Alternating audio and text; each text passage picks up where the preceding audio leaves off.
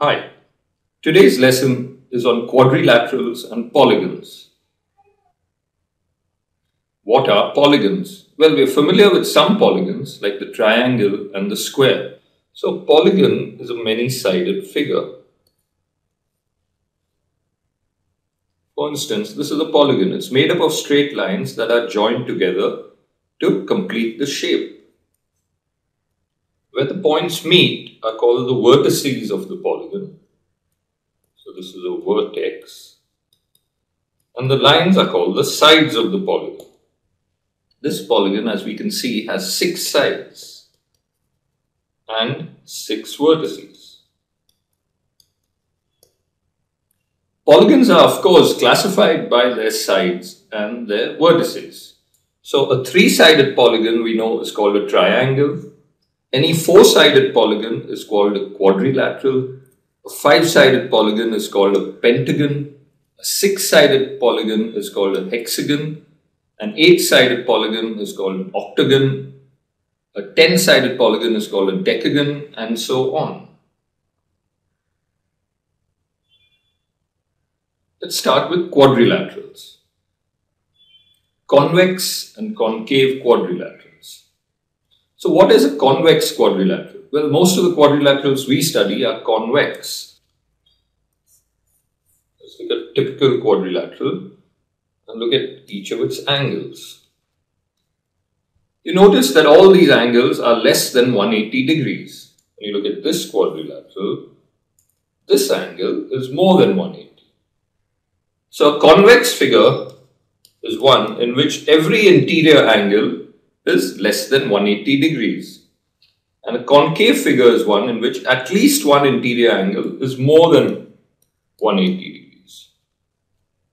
And you can see that 180 degrees pretty much changes the shape of the figure.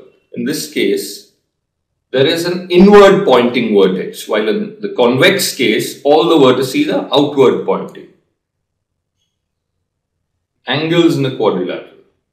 So we know that a quadrilateral is a 4-sided figure, so it has 4 vertices and it has 4 angles.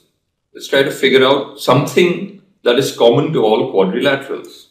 So I'll take a random quadrilateral. There are no particular conditions on the sides or the angles.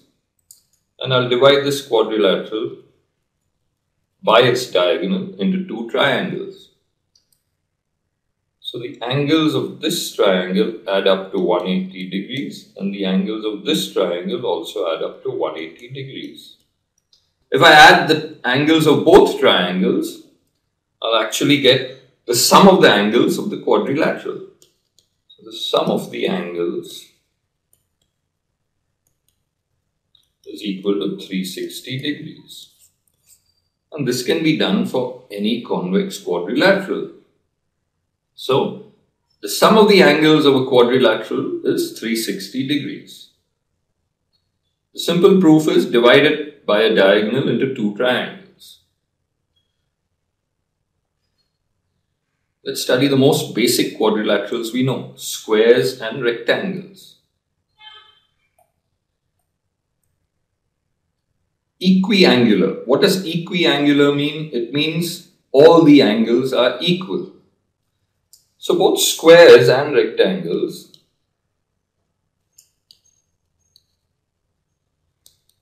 are equiangular. Square, as you know, has equal sides and equal angles. Each angle is therefore 90 degrees. Rectangle also has each angle 90 degrees. So squares and angles are both equiangular quadrilaterals. Equilateral. Equilateral means all the sides are equal. So we know the square has all 4 sides equal, but a rectangle doesn't. So the fundamental difference between squares and rectangles is that in a square all 4 sides must be equal. In a rectangle, it needn't be. It could be, of course, in which case that rectangle becomes a square. So the important thing here to note is that the set of rectangles contains the set of squares.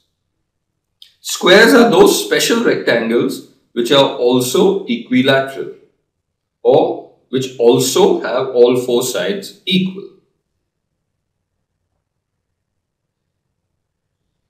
The area of a rectangle is 14 meters square. Find the area of a square. Well, everyone knows the formula for the area of a rectangle. The area of a rectangle is given by length times width. In this case, the length is x plus 3 and the width is x minus 3. So its area is x plus 3 into x minus 3. And that's given to be 14. Now pause a minute. One way to solve for x. Why do I need x? I need x because to find the area of the square, if I found x, I'd be done. The area of the square is x squared. Am I really looking for x? No. The question I'm asked is find the area of the square. So I'm looking for x squared. Well, you would argue that how can you find x squared without x? Let's see.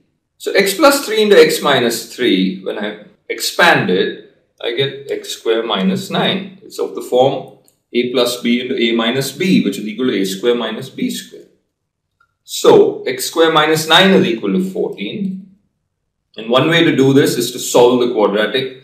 Find the two roots of this quadratic. Those are the two values of x. One of them probably will get rejected and the other one will work.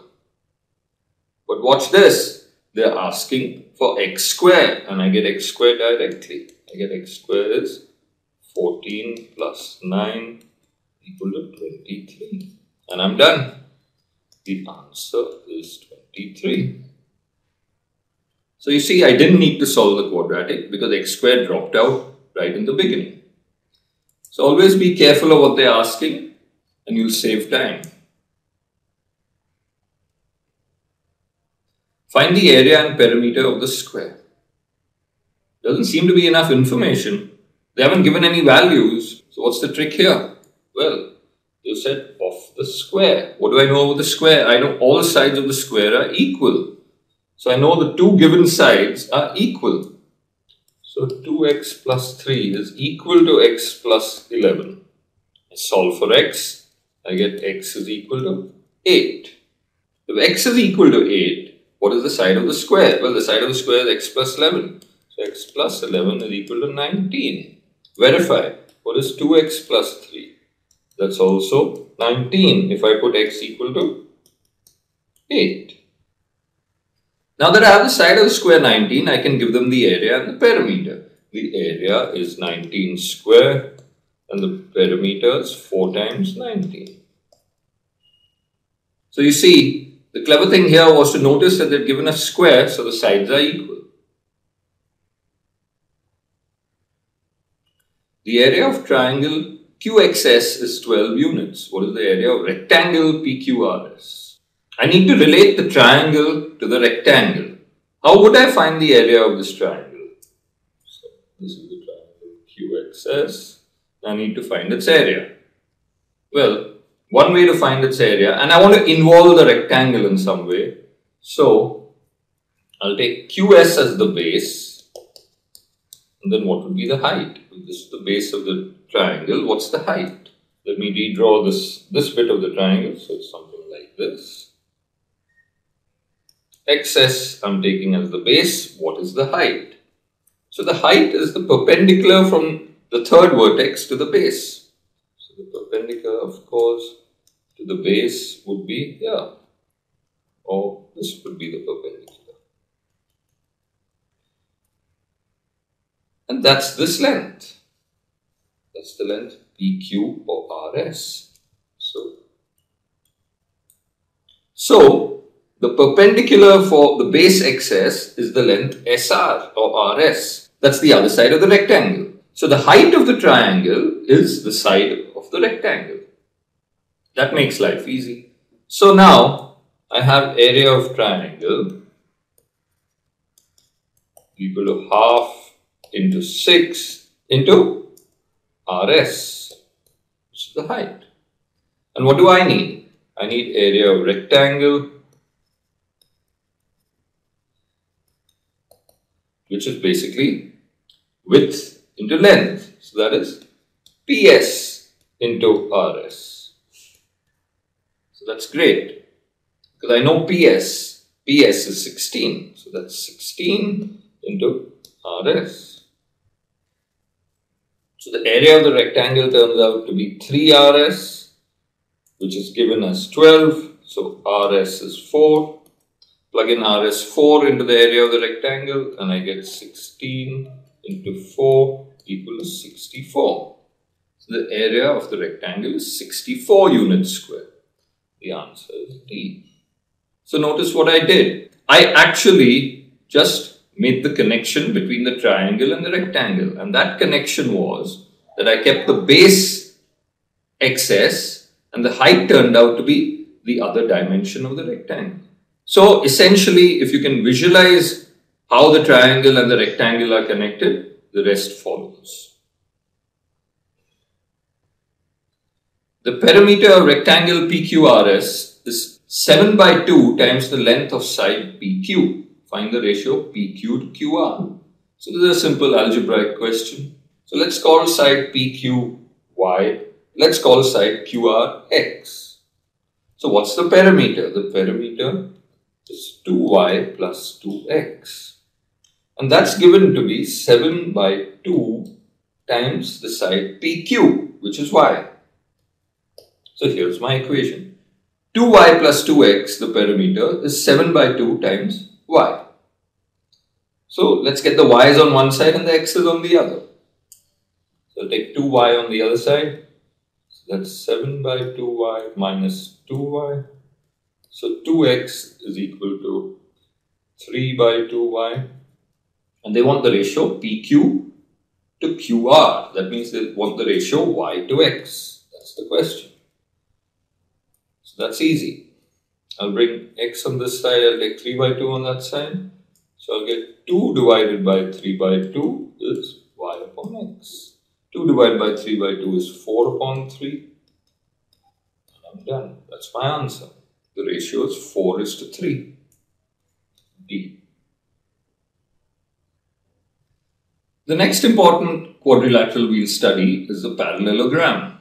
What is a parallelogram? Well, it's defined in many ways, but essentially it's a shape made up of two pairs of parallel lines. That's the easiest way to remember it. So, one pair of parallel lines and another pair of parallel lines. This part, of course, is not part of the quadrilateral. So, A, B, C, D. Sides CD and AB are parallel, and sides AD and BC are parallel. There are many consequences of this. If both pairs of opposite sides are parallel, that is, it's a parallelogram, then many things happen. The opposite angles become equal, and the opposite sides become equal in length. So AD is equal to BC and AB is equal to DC. So opposite sides become equal and opposite angles become equal. This is true of some other shapes. In a rectangle too, opposite angles are equal and opposite sides are equal. So a rectangle is a particular case of a parallelogram. So what do we know of the sides? Opposite sides are equal. What do we know about the angles? Opposite angles are equal. Let's see what else we know about the angles. So since opposite angles are equal, that means angle A is equal to angle C and angle B is equal to angle D. We also know that the sum of the angles of any quadrilateral is 360. So we know angle A plus angle B plus angle C plus angle D is equal to 360. So that's 2 angle A plus 2 angle B is equal to 360. Therefore, angle A plus angle B is equal to 180 degrees. So, adjacent angles, angle A and angle B, are supplementary. That is, adjacent pairs of angles add to 180. That's a consequence of opposite angles are equal. Find the value of x in the parallelogram shown below. We can do it by first principles. We know that opposite angles of a parallelogram are equal. So this is x degree, this is also x, this is also 40 degrees. And just use the fact that the sum of the angles is 360. So 2x plus 80 is equal to 360. 2x is equal to 280. X is equal to 140 degrees. That's one way. The other way, which we just proved, was that adjacent angles are supplementary. So since x and 40 are adjacent, we get x plus 40 is 180. So x is 140 degrees. This one is by first principles. This is by the fact we just derived earlier. Area of a rectangle and a parallelogram. Well, rectangles are parallelograms, but they're special parallelograms. They're special because all the angles are 90 degrees, and that makes finding their area easy. We just multiply the length and the width. How do I find the area of a parallelogram? I'll try to relate it to a rectangle. Let's take a parallelogram. And let me try to draw a rectangle that's related to this parallelogram. Well, a rectangle needs perpendicular sides. So let's call the parallelogram ABCD. And I drop a perpendicular on the side DC from A, that's at point X. It's a similar thing from point B on the side DC, I call this Y. Now AB, YX is my rectangle. AB, YX is a rectangle by construction. How do I relate the area of this rectangle to the area of my parallelogram? So what I'll do is, since adjacent angles of a parallelogram are supplementary, so this angle plus this angle is 180. Therefore, this angle is equal to this angle. Angle ADX is equal to angle C. You can work that out. So since angle ADX is equal to angle C, and this is the height, this is the height, and the side opposite it is equal, and AD is anyway equal to BC, because opposite sides of a parallelogram are equal, we have that the two triangles, triangle ADX and triangle BCY, are congruent. We had congruent triangles because they have exactly the same dimensions and the same angles. Since they are congruent triangles, I can cut out this triangle here and slot it in here. So I remove a part of the parallelogram, the part which is BCY, and I stick it on ADX. And what do I get? I end up with my rectangle. Having stuck it there, I get my rectangle ABYX. What's the area of my rectangle? Well, the area of my rectangle is area of rectangle is AB times AX. And so that must be the area of the parallelogram too, because I've removed a congruent piece and put it back on to make the rectangle. So the area of the parallelogram is proved to be AB times AX. And what has this got to do with the sides of the parallelogram? Unfortunately, it's not the product of the sides of the parallelogram. It's a product of one side AB and the distance between AB and its parallel side DC. So it's the product of base and height. Area of the parallelogram is the product of its base, that is one of the parallel sides, and the height, that is the distance between that parallel side and its other parallel side. So if I call AB the base, I call AX the height. In a rectangle, since the base and the height are already perpendicular to each other, the area of the rectangle is base times height, which is length times width. So this is the most important construction because it gives us the reason why the area of a parallelogram requires the base and requires the distance between two parallel bases, which is called the height. Find the area of the parallelogram. So we know that the area of a parallelogram is base times height. So I'll take this as the base. I'll take PQ as the base. So the other thing I need is the height. That means I need the distance between PQ and SR. So I need this. This is the height. How do I find this? I just use my basic trigonometric ratios. Angle S is 60 degrees. So PS, let's call this X.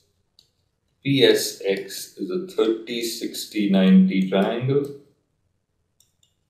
Since I've brought it perpendicular, hypotenuse PS is given as 18. PS is 18. So if PS is 18, then SX is half of that, it's 9. And PX is 9 root 3. So the basic 30, 60, 90 triangle. If this is 2, this is 1. This is root 3, and that's the ratio I've used. So I know Px is 9 root 3, that's the height. Now I find the area, that's P into H, that's 20 into 9 root 3, that's 180 root 3. The answer is D.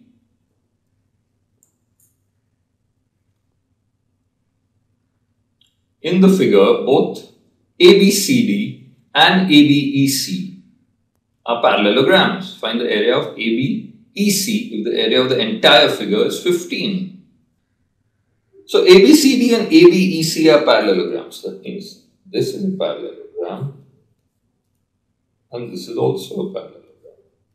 Two parallelograms which share a side. AB is common to both of them. And what about their heights? Well, their heights also seem to be equal. The height of the parallelogram is the distance between parallel sides.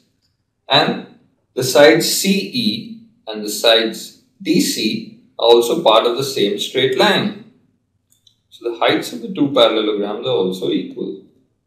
So these two parallelograms have bases of equal length and heights that are equal. So they have identical areas. Let's look at any one parallelogram.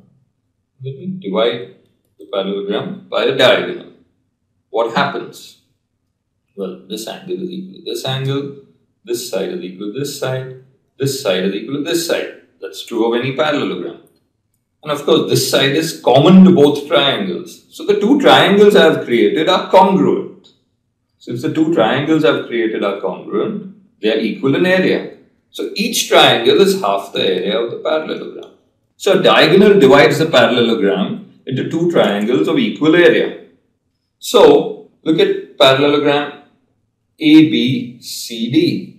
Parallelogram ABCD. This is the diagonal. So this triangle, so triangles ABC and triangle ADC are equal in area.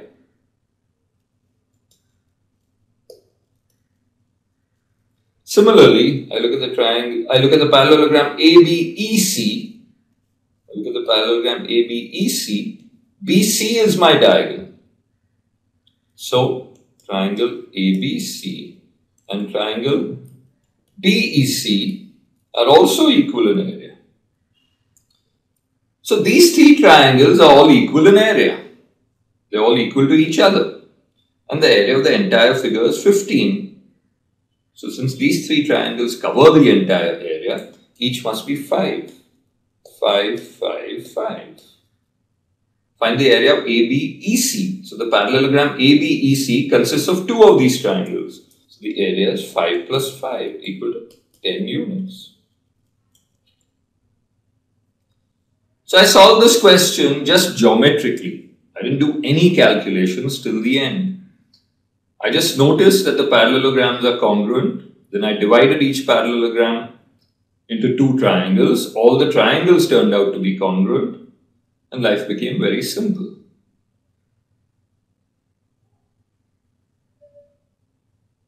The rhombus. What's a rhombus? Well, rhombus is a special kind of parallelogram. It's a parallelogram with equal sides.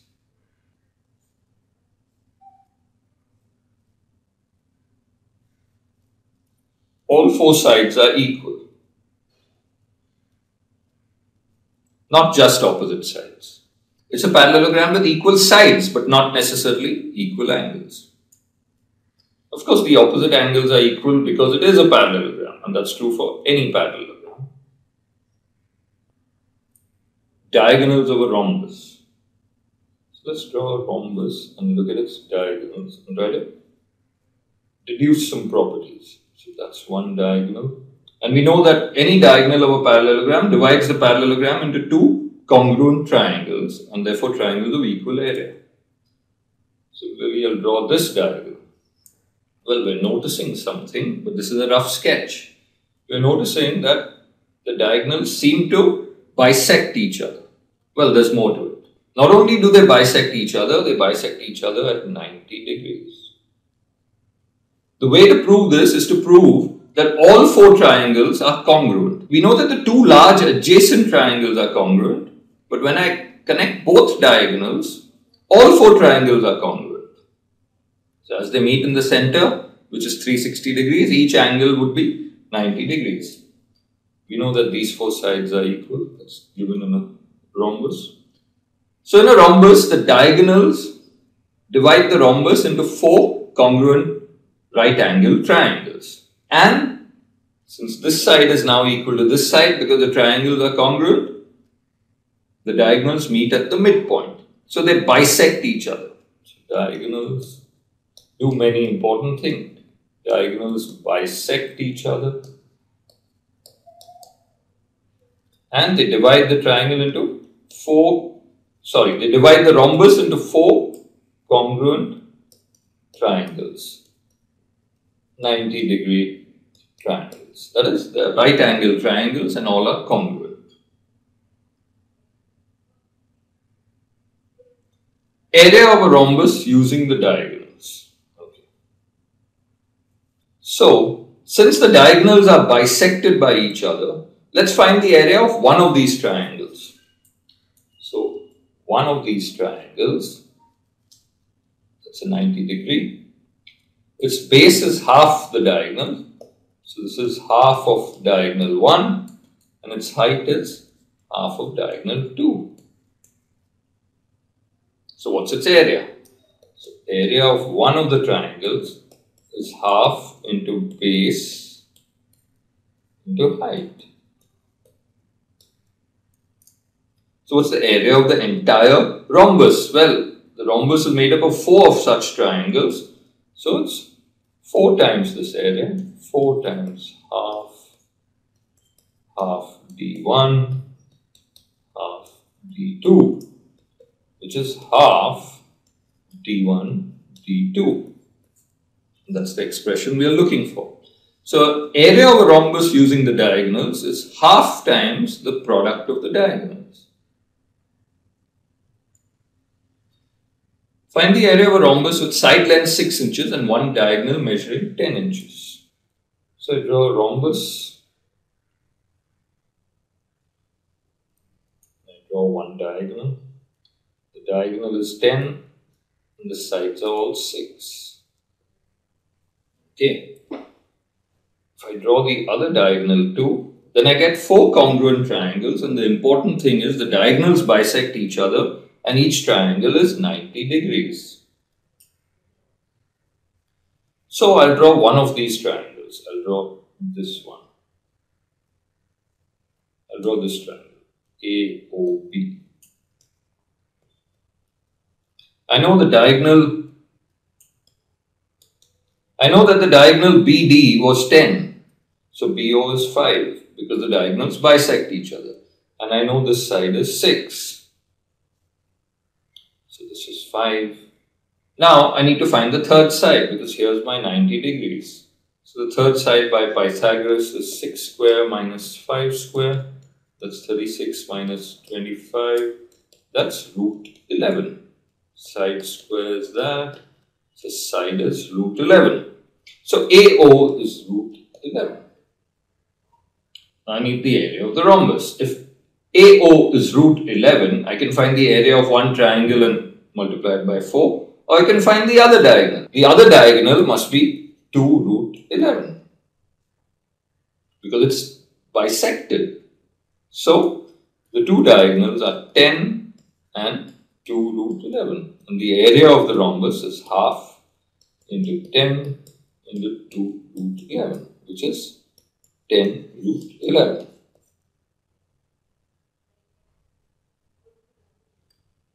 Trapezoids. What are trapezoids? Well, in trapezoids, just one pair of opposite sides need be parallel. So, this is a trapezoid. So, this pair of sides is parallel, but the other pair of sides, as you can see, is not parallel. Or this can be a trapezoid.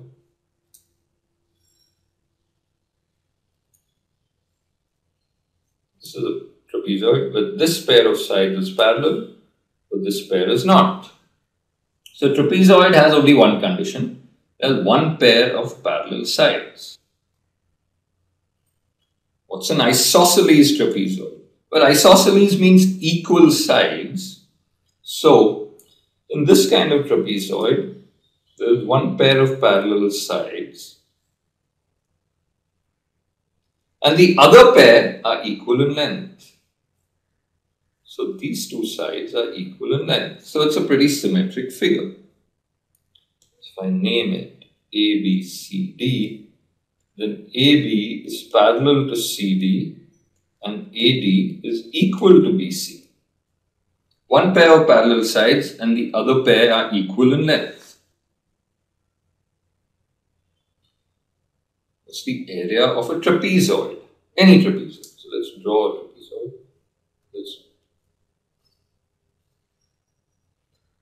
Let's draw the two parallel sides. I'll draw a diagonal to divide the trapezoid into triangles, because basically I know how to find the area of a triangle and I use that to build up the areas of different figures. So what's the area of these two triangles? Let's give it a name, ABCD. I'll drop this perpendicular because to find areas of triangles I need heights. So this is height H1. And what's the height of the other triangle? If I take AB as the base, then I got to drop a perpendicular from the opposite vertex onto AB. So this is height 2. Triangle ABC has base AB and height H2. Triangle ACD has base DC and height H1. That's how I've constructed it. I've broken up my trapezoid into two triangles. Triangle ABC and triangle ACD. And I've dropped perpendiculars to get the heights of both these triangles. What can you say about these two heights? Well, it's the distance between these two parallel lines. Both the heights are the distance between the two parallel sides of the trapezoid. So the heights are equal. I know that height 1 is equal to height 2. Fine. So let's find the total area. So area of ABC is half AB times H2. Area of ACD is half DC times H1. But H1 is equal to H2. So it's basically half AB. I'll call that common height H times H plus half DC times H. So taking out H common is half H AB plus DC. And what is AB plus DC? AB plus DC is nothing but the sum of the two parallel sides. So the area of the trapezium has a nice expression. It's half times the height times the sum of the two parallel sides. And what do I mean by the height? By the height I mean the distance between these two parallel sides. Find the area of the figure given that UR is equal to TS. So these two sides are equal. PU is equal to QR. So these two sides are equal. And PQ is parallel to UR is parallel to TS. That means these three horizontal lines are all parallel. So let's see what this information is actually saying. So I know that UR is equal to TS, and I know that UR is parallel to TS. So I know that URST is a parallelogram. It has a pair of opposite sides that are both parallel and equal. So it's a parallelogram. Further, PQ is parallel to UR and PU is equal to QR. So one pair of sides is parallel and the other pair of sides is equal.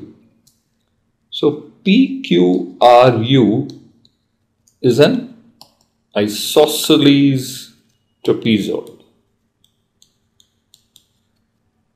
Since PQ is parallel to UR and PU is equal to QR.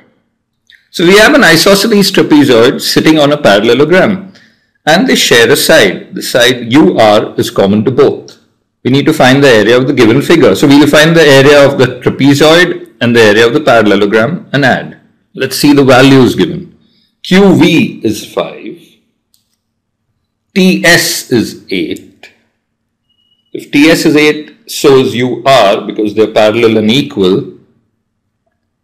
VR is 1. And QS is 9. So the entire thing QS is 9. I know that QV is 5. So VS will be 4. Because QS is QV plus VS. And this is 9. And this is 5. So that gives me VS is equal to 4.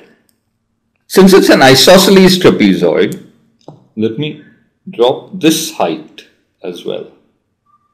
So this height will also be 5 because PQ and U are parallel lines.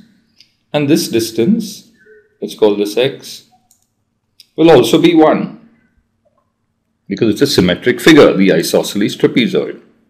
What's the area of an isosceles trapezoid? So the area of PQRU is half base 1 plus base 2 times the height. That's half. Base 1 is PQ, base 2 is UR, and the height is QV. Well, we know UR is 8. How do I find PQ? Well, PQ is equal to XV by construction because I've dropped two perpendiculars from P and Q. And since UR is 8 and I have 1 on each side, I have a 1 here and a 1 here, XV will turn out to be 6. XV is 6. So PQ is 6. So I get half 6 plus 8 into the height, which is given as 5. QV is 5. So I get 14 into 5 into half. 7 into 5, that's 35 square units. So the area of the trapezoid is 35 square units. What about the area of the parallelogram? Well, that's easy. URST. We need base times height. I know the base is UR, which is 8. And I know the height is VS, which is 4. 8 into 4, 32. So the area of the figure is 35 plus 32, which is 67 square units. And we're done. So we just had to sift through all the information and everything fell into place. Let's move on to figures with a greater number of sides. Let's look at other polygons. So let's look at some regular polygons. What's a regular polygon? A regular polygon is a polygon with equal sides and equal angles. So a square is a regular polygon and an equilateral triangle is a regular polygon. We will look at polygons with more than 4 sides. A regular pentagon. So pentagon means it has 5 sides. This is regular, so all sides are equal in length and all the interior angles are equal. Let's draw a regular pentagon.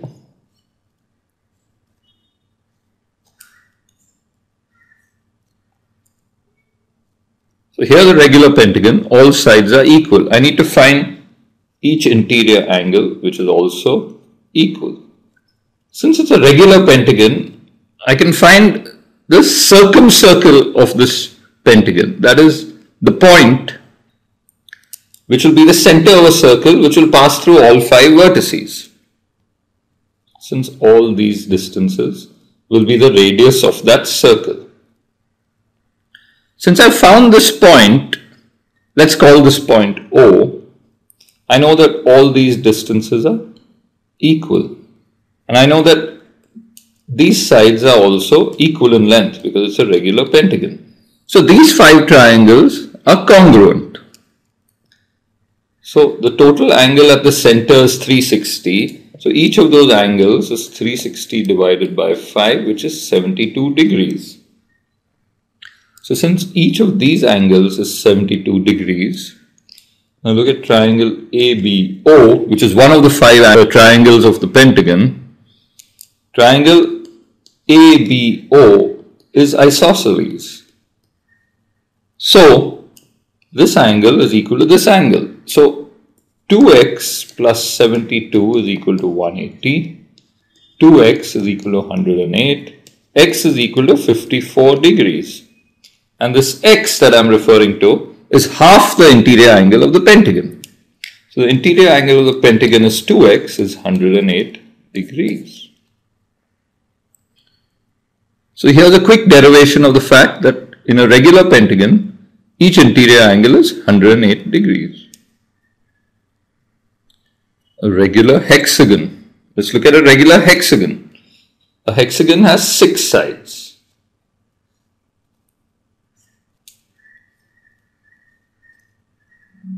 So this is a regular hexagon. Extend this side a bit. Okay.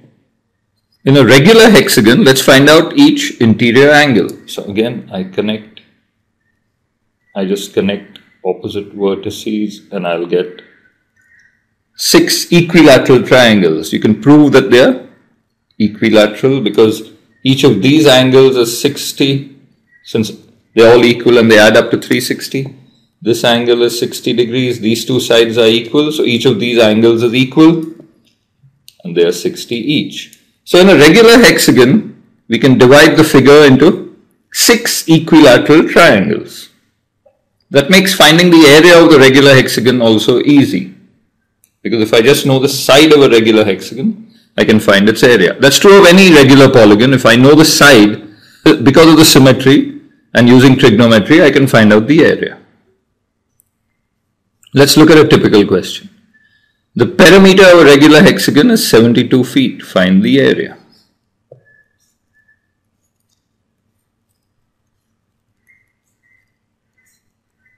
So the perimeter is 72. So the sum of the 6 sides is 72. So each side is 72 by 6. That's 12 feet. Each side is 12 feet. I look at one of those 6 equilateral triangles that I had created.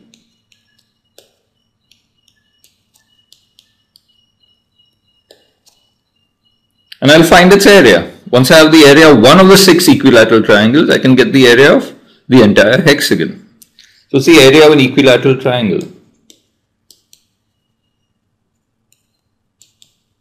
It's root 3 by 4 side square. So what's the area of the regular hexagon?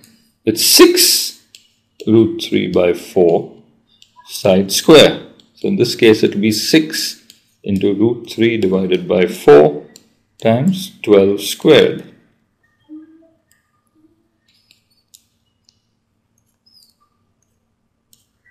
You get 12 into 3. I divide the 4 into one of the 12s. So I get 12 into 3. So 12 into 3 is 36. 36 into 6 is 216. 216 root 3 feet square. That's the area of the regular hexagon. Well, looks like all these answer choices are wrong. The answer is 216 root 3 feet square. Okay, so we are done with basic questions on quadrilaterals and polygons.